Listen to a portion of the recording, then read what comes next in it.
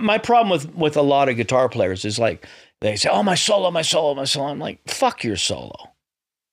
And it's like... It's what? Is it 5% of the song? 10% right, of the song? it's not about the solo. It's about the song first. And that's why, like, let's just talk about guitars for a second. My favorite guitarist is Jimmy Page.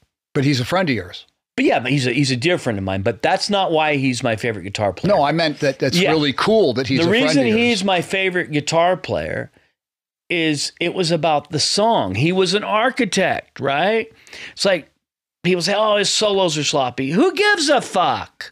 He wrote the Rain song. He wrote Stairway to Heaven. He wrote Kashmir. He wrote... And produced it. And produced it and wrote 10 Years Gone.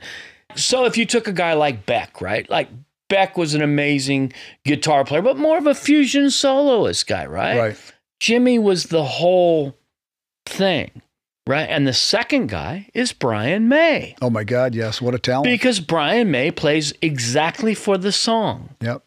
But he could shred like anyone else. But if he didn't need to shred, he could play exactly like in Don't Stop Me Now or something.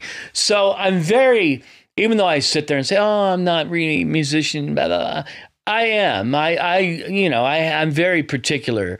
And I can hear it in the stuff you record and play. So I don't even know where we were. We just went off on a tangent, but...